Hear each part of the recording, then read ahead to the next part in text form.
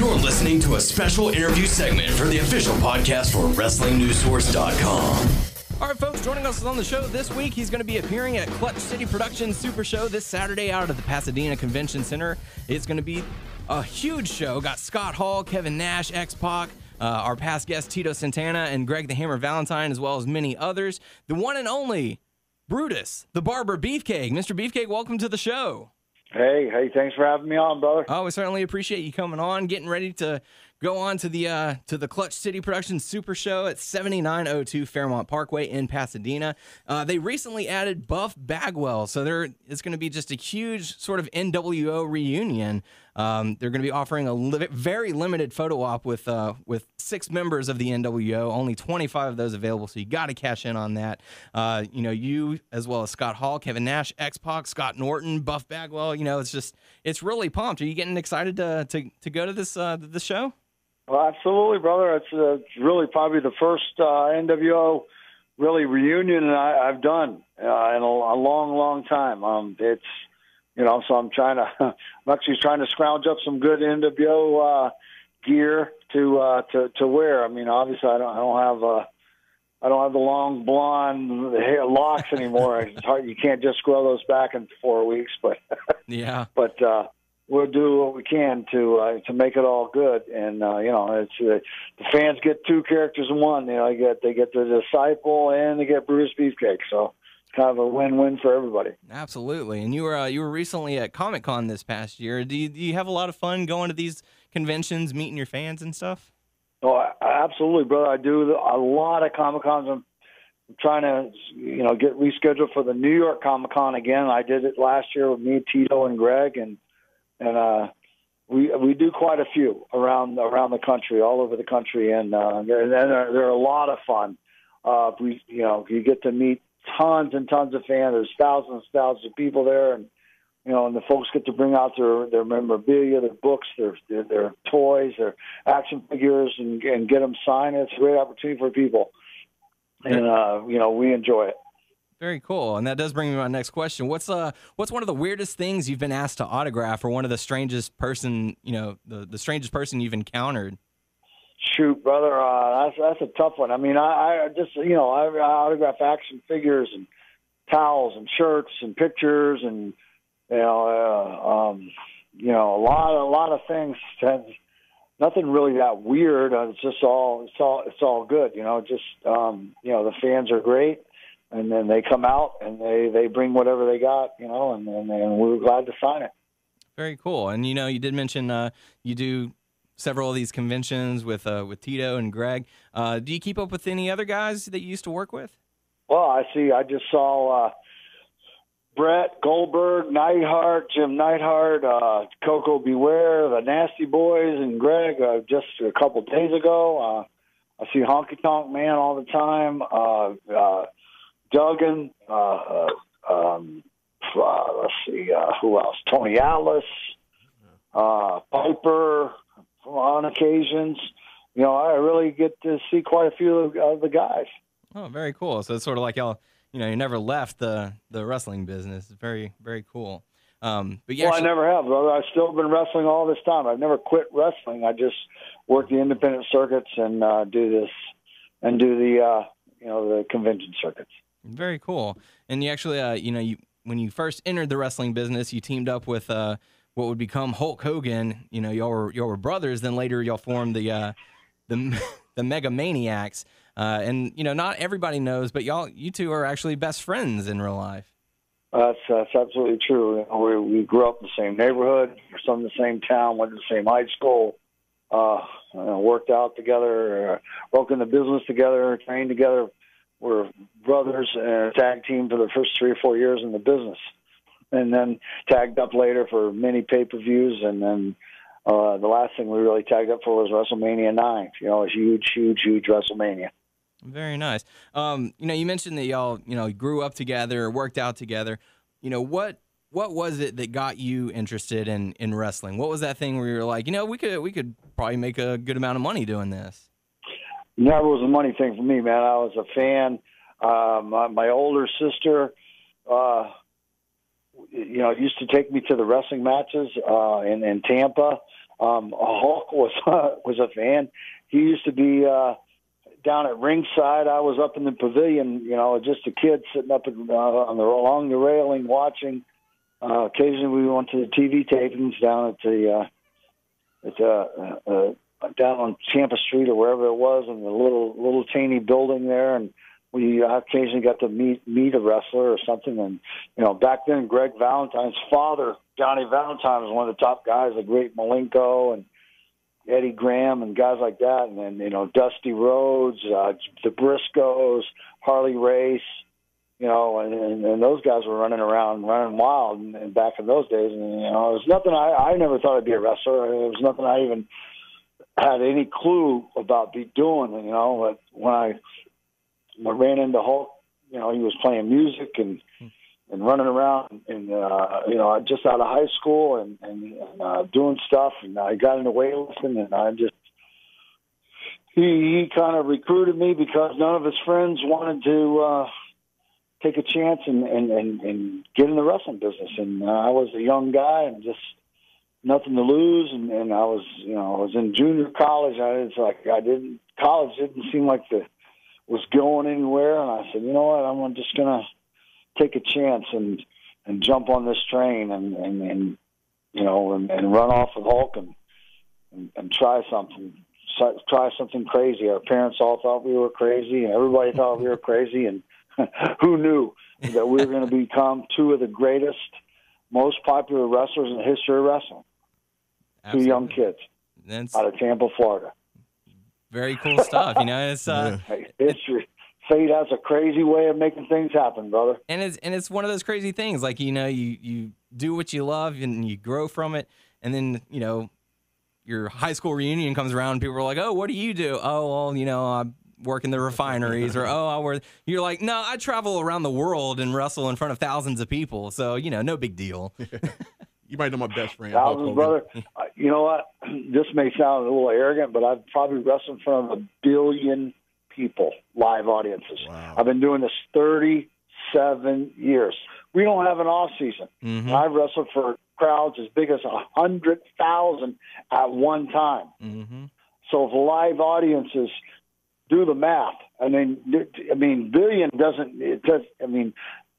For TV and the pay-per-views I've done, it's billions. Yeah. Billions and billions and billions of people. But literally for live audiences, and you're talking about 50, 60,000, 72,000 in Toronto, 100,000 in Detroit, 60,000 in Caps Arena, and 50,000 here, and 70,000 in London, and 80,000 over and over all these years. 30,000 a night, 25, 30,000 a night, arenas all over the country, every single night, 30,000, 30,000, 30,000, 30,000, year after year, 10 years nonstop, 10 years. Brother, that's a lot of people. The Rolling Stones and all these people, Aerosmith, and they take years and years and years off in between their tours. We don't take time off. We wrestle all the time, night after night, day after day. We keep going and going and going like the ever-ready bunny. Yeah, it's a continuous thing unless you're injured. And you were actually injured in a parasailing accident and had to have plates put in you and just all kind of craziness. But you came back because it's the love of the sport. Well, it wasn't the love of the sport. It was the love of God. God blessed me and saw to spare my life, brother, because I should not be alive. I sustained injuries no human being has ever survived. And that's a fact, medical fact. I was an experiment. These guys took and brought in doctors and from all over the place, and they brought in the titanium and screws from NASA, and they put these things in my head, and they rebuilt me like the $1 million man. It would literally cost $1 million to rebuild me and put me back together. And and nobody ever thought I would even survive it, much less be able to come back from it and recover. And I was able to, only by the grace of God itself. And that it's a sign. It was all meant to be. It was not my time to go. Absolutely, and it's a good thing that it wasn't, because you still had left work left to do in the business. Absolutely. So you mentioned wrestling all over the world in front of thousands upon thousands of wrestling fans. We talked to Tito. We also talked to Greg about, wrestling around the world. And they both say, the Madison Square Garden was the arena. Can you take us through your experiences, your first time going through Madison Square Garden as compared to other arenas? Well, I don't, but the first real big show was WrestleMania 1. Mm-hmm. Bruno Sammartino's son. I mean, that was that was the first really, really, really big show. It was sold out. The Felt Forum below with 10,000 people sold out. Pay-per-view around the world sold out. Everything sold out. I mean, Madison Square Garden's, it's the Mecca, okay? People all over the world, musicians, the bands, people who perform, come from all over this planet, and to perform at Madison Square Gardens is a great honor. It's a big privilege, and and everybody who's ever performed there is something that you take with you and that you never forget. And the people who witness it, they never forget. And I've had the privilege of performing there 50 times. so you do the math, man. You figure it out. I mean, what kind of, it's unbelievable. It's very cool, just to have those kind of experiences. And you actually, as you left the WWF at the time, you went to WCW and you came in as the disciple. No one recognized you. You did, a complete personality change. You changed your look, just everything. What was your experience like in your time in WCW? Well, I mean, Disciple wasn't the first character. The problem was that the WWF illegally trademarked my name when I was there. Mm-hmm. And so when I left the territory, I wasn't able to go to WCW and use Brutus Beefcake. I was in legal battles for many, many years over those issues, and because of that, I was called the Booty Man. I was in the Dungeon of Doom as the Zodiac. I was called the Butcher. I did several other, some characters, and then it got to the point where some of the people at WCW thought, they said, we've done all these things with Brutus. We really can't repackage him again, and Hulk and I looked at each other and said, and they were complaining at the time, like, we need more talent. We need talent. And Hulk says, so what are you talking about? You got Brutus here as one of the best wrestlers, one of the top guys in the wrestling business ever. What do you mean you don't have talent? Oh, well, we can't repackage him. We said, well, you know what? Let's just see about that. And we just dropped out. I just dropped out of sight for about 8 months, and boom, and then came back, and I dropped 45 pounds, grew my hair out, I grew a beard, changed my entire look, got all the stuff, and then walked in, and the office people, nobody even had a clue that that was me. And we said, is this good enough for you guys? Okay, you can't repackage me? I guess you're a little bit wrong about that, okay?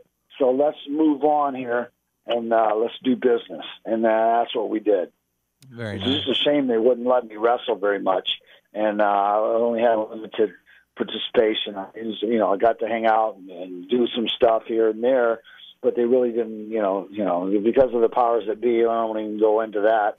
There was some favoritism being showed to certain people, and so I didn't get the opportunities I really should have got. But I'm just happy that I was able to be there and able to continue my career. And then eventually, Brutus Beefcake came back, and now that's my main character and everything. And if anything ever happens again on TV, it'll definitely be Brutus Beefcake.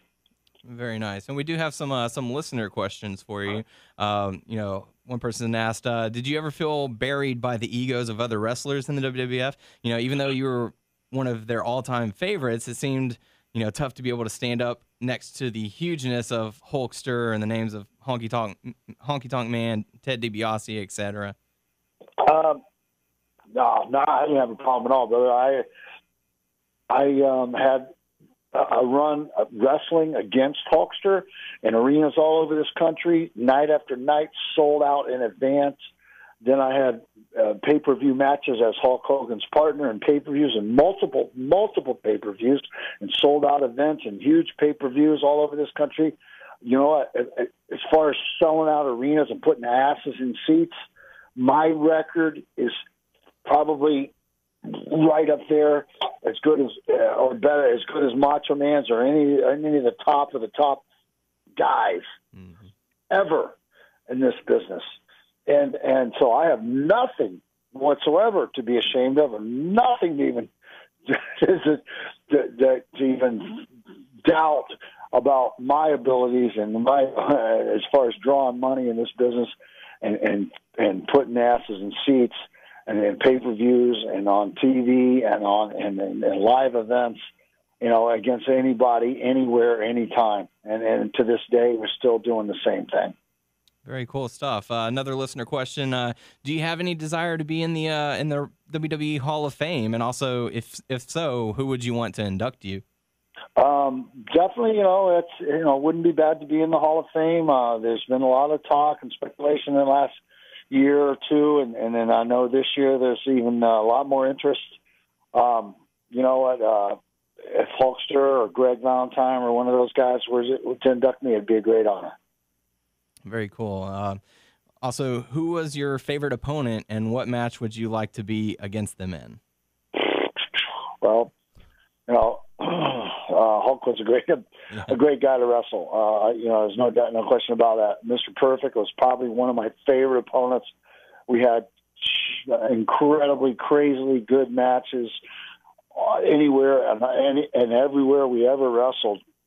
People had real hard problems ever following our matches, and it would have been great to had I not had a nearly life-ending accident and had Perfect not died, a second rematch with me and Perfect in WrestleMania. Obviously I won the first bout when I beat Perfect and ended his perfect record in the Toronto Dome, 72,000. A rematch of that match would have been great. Very nice. And final question for you: any crazy road stories? Crazy roads. There's a million of those. Shoot, I think one of the funniest ones I can think of is the Andre the Giant story.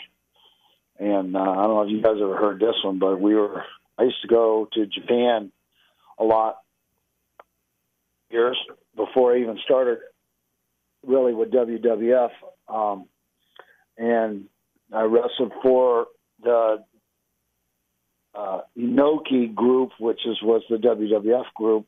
The Barber group was more the other group, the NWA group.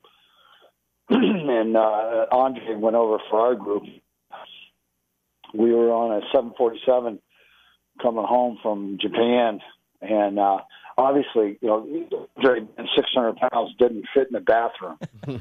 And fortunately, normally he usually timed everything, so if he needed to use the facilities, he would go before he had to get on the plane. The trip was you're talking about 18-20 hour trips on a plane, and unfortunately he had to take a dump on the plane, and he just couldn't get in the bathroom, so they strung a garbage bag in the galley in the back of the plane across, in the galley from one side to the other. He strung a big garbage bag, and he had to shit in the garbage bag. And I'm telling you, the smell. I mean, this guy's 600 pounds. I mean, he takes a dump like a thoroughbred horse. I mean, the thing is huge, and then the smell from it that came out of the back of the plane was insane. And there was people just gagging and choking and puking, and all the wrestlers. There was quite a few of us on the plane. We were all freaking laughing and just laughing our asses off. Just tried out of control. It was just the craziest, funniest thing. The poor stewardesses all ran to the front of the plane, and they were trying to hide, and and it was just I mean, it was crazy because, I mean, the people were just really literally gagging and choking. And there was a couple people that threw up and everything. And then the flight attendants had to go in the back and take this big bag of shit and tie it all up and deal with it, you know. And I mean, it was just, I mean, we just laughed for hours and hours and hours. And that was probably the most funniest, craziest thing I'd ever seen. Wow. As far as on the road. Had to drop the oxygen mask for the passengers, huh? Almost. I mean, the whole back of the plane the stench was unbelievable. They had some spray, and the stewardess was walking around trying to spray and use the whole can up, huh? and kill the smell. But I mean, it was unkillable. Wow. Well, it's definitely an interesting tale. Not sure how I feel about that one, but Brutus the Barber Beefcake, it's certainly been a pleasure having you on. You're going to be once again out at the Clutch City Productions Super Show this Saturday out at the Pasadena Convention Center, along with Scott Hall, Kevin Nash, X-Pac, and many, many more. So basically, just call it an NWO reunion out at 7902 Fairmont Parkway in Pasadena. Go to clutchcityproductions.com for more information on that. Do you have any social media sites that people can find you on? I have my Facebook is actually under my real name, Edward H. Leslie. We'll have to post. I'm sure we've got something posted, but that's probably the extent of my social media stuff. I do some Twitter and this and that occasionally. Been just pretty busy lately, but people can if they look, they can find me.